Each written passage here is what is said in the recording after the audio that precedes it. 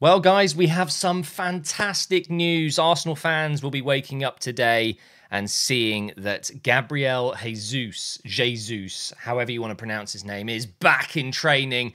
And the rumour is he should be ready to face Manchester United after the Fulham game, which is obviously coming up somewhat soon. We've got Fulham on Saturday, and then the following Sunday.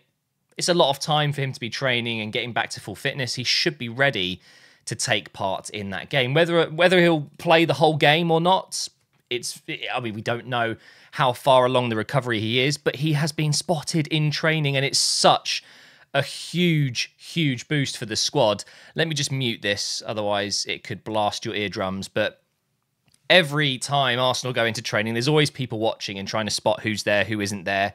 And we do have a list of names that aren't in training today, which is obviously interesting. We'll go on to that in a minute, but seeing Jesus there is just huge. I think obviously we're going to miss him when he's not there, but we've missed. Look, Nketiah's done a good enough job. Okay, Havertz, when he has played there, he plays a very different type of forward role, but he's done well for us too. But there's something about, it's almost like the attitude of the team is different. The press is different. The amount of effort that you see the players going through just to get back the ball. You know, it feels like Jesus is just the focal point of that. And very, very exciting to see him coming back.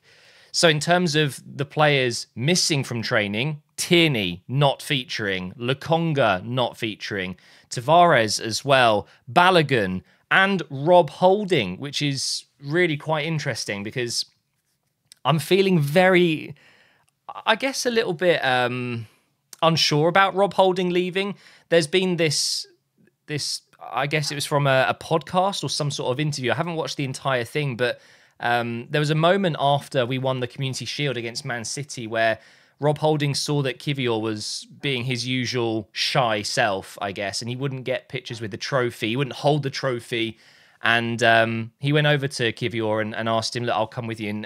And they got the pictures together. And I read that and thought, oh my God, selling Rob Holding for, let's say, 3, 5, 8 million. Like, why, when he's such a popular person in the team and can still provide some adequate squad cover?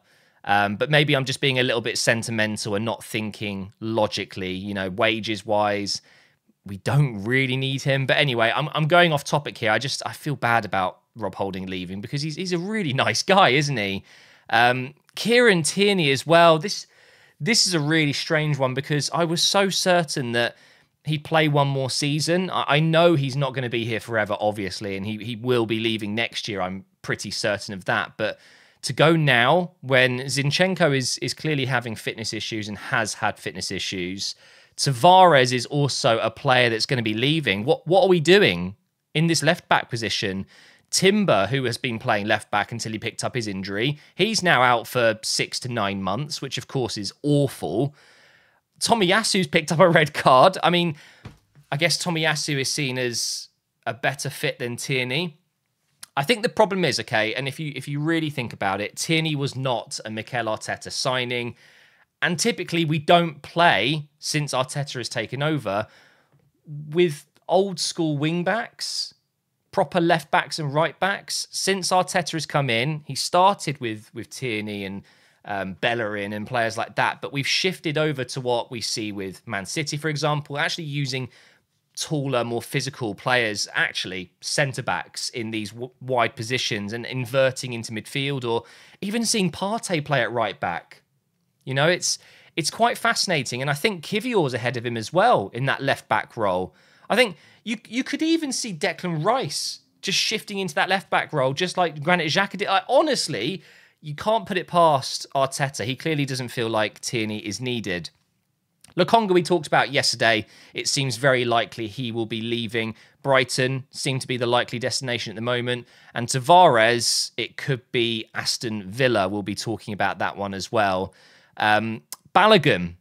What is going on with Balogun? This is starting to get a little bit frustrating for me because it's very clear that he wants to go and he doesn't want to fight for his position. And I kind of understand that. If Nketiah's ahead of you and you've had such a good season, he must be a bit frustrated. But it does seem like Monaco are close to agreeing a fee with Arsenal. This is the problem, okay? Balogun, I'm sure, had pretty much agreed terms with Inter. I'm pretty sure he would have been happy to go to Chelsea and earn a big upgrade on his contract. And I'm sure he's happy to go back to France as well. But the problem has always been that Arsenal, for once, are holding out for a proper fee, for a proper amount of money that we deserve. And I'm fed up, especially over the last decade, of Arsenal just being a feeder club, a selling club, and kind of just accepting fees, getting bullied a little bit when players have been worth so much more than what they've gone for. And I really, really hope we stick to this, because this is really good to see. If Balogun's going, fine. Get the most money possible. And don't get bullied into an early sale when we can sell him in 5, 6, 7 days' time. It doesn't have to be today. And I think Arsenal are really, they're putting their foot down this time and saying, look, we know you want to leave. We're happy for you to leave, but we are getting the fee we deserve. We're seeing players like Højlund going to United for over 70 million. Balogun has done more than Højlund, okay? Balogun is further ahead than some strikers we've seen going for big, big money in recent years. We should be getting a strong fee. Anything less than 50 million, I will be disappointed with. It does seem like it will be less than 50, but he's not going for 25 plus 5 in bonuses and add-ons. Like, it's going to be a decent fee, and there's a reason for it. 21 goals in 34 starts. He's a good striker. Look at his stats, okay? He's a promising striker. It's not going to work out at Arsenal, but I really, really hope they put in a buyback clause or a sell-on clause, just a way to get something if he does reach those heights, because at the end of the day, he's come through Arsenal. He is an Arsenal man. He's going to go on to do great things, I'm sure of it. And if he does, we should get rewarded for that, okay? Let's move on now. Pepe. What is going on with Pepe? We've got Fabrice Hawkins here. Let me go ahead and translate that for you guys, because I'm not very fluent in French. I can do a little bit. We've heard Pepe could be going to Besiktas. We heard that he turned them down. 3-year contract denied. Saudi were in talks with him over the last few weeks, but it does seem likely that he will be going to Saudi now. We don't know which club it is, but they have absolutely been in touch. There is going to be a transfer fee. Again, Arsenal holding strong. Pepe is an Arsenal player, whether other teams like it or not. He is still an Arsenal player, and he has still done very well for the club. Okay, I'm sorry that people seem to disagree with me there, and people seem to think he was an absolute flop. For the price, I would understand that, yes, he didn't live up to the £72 million price tag. But if you look at other examples, you look at, Sancho and Mudryk, and there's other players, of course, Pepe has blown them out of the water, stats-wise. We should be getting a fee. We should be selling him, not mutually terminating his contract. That's not going to happen. So the transfer fee is going to be the key here, and whether or not he wants to go to the Saudi League. Here is confirmation, though. Well, I say confirmation. It's obviously reported and rumours, but he refused to sign with Besiktas. I'm guessing either the money just wasn't enough, or he doesn't want to go to Turkey, and that's fine. That's fine. I'm guessing no one really wants to go to the Saudi League. I don't think Neymar woke up and was like, damn, I really want to play in the Saudi League. But when they get offered life-changing money and a chance to go and play with some of the other big stars that have gone, it makes it a little bit more interesting, doesn't it? But 1 year left on his current deal. If we don't sell him now, we will lose him for free next season. But either way, I don't think Pepe has a future at Arsenal, even though, genuinely, if we were going to terminate his contract right now, I'd almost rather just let him have his last season. He's on relatively high wages, I understand that, but he could still do quite well for us. And this is the talk about Tavares. There were strong links with Forest. That broke down. Aston Villa do seem to be most interested at the moment. And I've heard, okay, now it's just rumours, but we could be getting up to 30 million for him. And I just want to remind Arsenal fans that this deal with Tavares, when it happened, it was kind of out of the blue. It was 8 million or something. 8 million pounds. 8 million euros, maybe. It's a very, very good amount of profit if he does go to Aston Villa. And the thing is, Tavares is quite unique. He's a bit of a crazy nut. He doesn't he doesn't play a predictable style of football, does he? I can't imagine you're going to find another Tavares that's had Premier League experience and now has had League 1 experience. I hate saying League 1 over in France. And obviously he played in Portugal as well. He's got good experience and he's physically unreal. Like one of the most physically gifted players I think I've ever seen in an Arsenal shirt. And you've heard the rumours, I'm sure, that, you know, when they do the training on the machines and they test the players and they score them, Tavares was consistently finishing at the top of everyone. He's one of the fastest players, one of the strongest players. He's got the hardest shot in the squad. Ramsdale said it himself. Out of all of the players, he doesn't want to face a shot from Tavares. It stings his hands, okay? So he's a good football player. I don't think he's going to work at Arsenal. It's very clear. Let him go for good money. But looking at the listed Arsenal squad at the moment, of course, Raya has joined. He's number 22. We still have a few players listed here. Tavares, number 20, despite the fact, of course, that Jorginho is actually the number 20. We've still got Pepe listed here as number 19, but of course, Trossard has that number. Balogun is listed, and of course, Runarsson and Marquinhos out on loan. It's just worth noting that the club clearly haven't made the decision to exclude them from the website, at least. And this is normally quite a telltale sign. Telltale.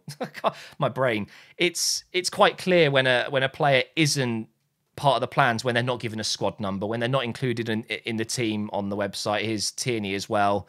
I don't know if it's a good idea. I really don't.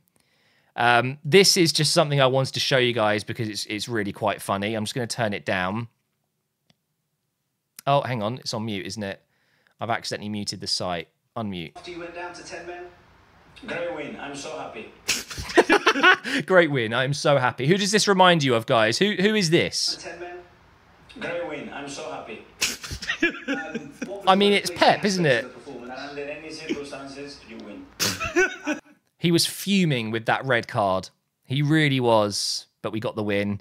And last but not least, we do have a little bit of money coming our way. Mavropanos has signed for West Ham, ex-Arsenal, with a sell-on clause as well. So when we sold him to Stuttgart, we put in a sell-on clause, and he has gone to West Ham for around that 20 million mark, which means Arsenal are going to get a nice little kickback, £2 million, I've heard. I mean, it's not a crazy amount of money, but a 10% sell-on clause, quite happy with that, and it's just more money coming into the club, and we clearly need to raise money because we've spent a lot. We've got to make sure that we're clear on FFP. But honestly, I hope Mavropanos does well. I remember watching him at Old Trafford. It wasn't like his debut, I don't think, but one of the early games in his Arsenal career, he came on to play against United, and I thought, oh, he's pretty good, this guy. And of course, he's gone on to be linked with plenty of clubs over his career since leaving Arsenal. Stuttgart just seemed the right fit for him, I guess. But now he's coming to West Ham. And actually, I think he's going to do very well for them. He's a good player. So best of luck to him. Thank you for watching this video, guys. I am going to be doing some career mode content very soon. I know I keep saying it, but I'm working on some mods.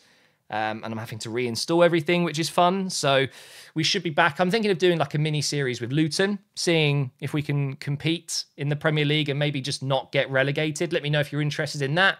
But for now, thank you for watching, guys, and I will see you next time.